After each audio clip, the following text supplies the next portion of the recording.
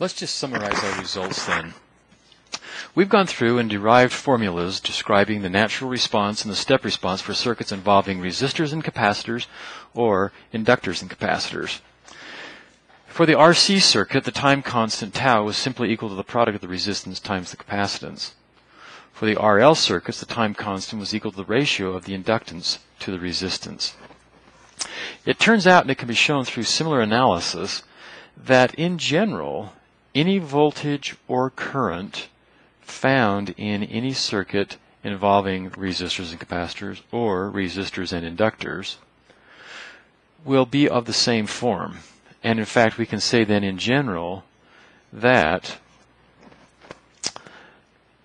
any voltage or current X as a function of time in such a circuit as these will equal the final value, or the value that the quantity approaches as time approaches infinity, plus the initial value of that quantity, or that circuit parameter, minus the final value times e to the minus t0 over tau. This formula accounts for the possibility of the switching event happening at t equals t0 rather than t equals 0.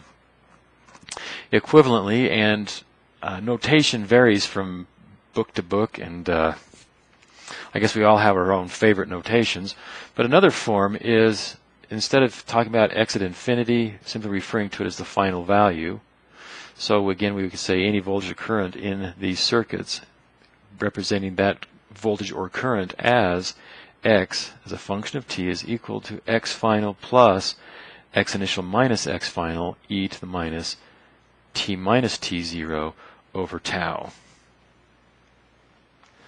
These solutions work for both a natural response, in which case the final quantities, x at infinity or x final, would be 0, and you're simply left with then x of t is equal to the initial quantity times e to the minus t0 over tau.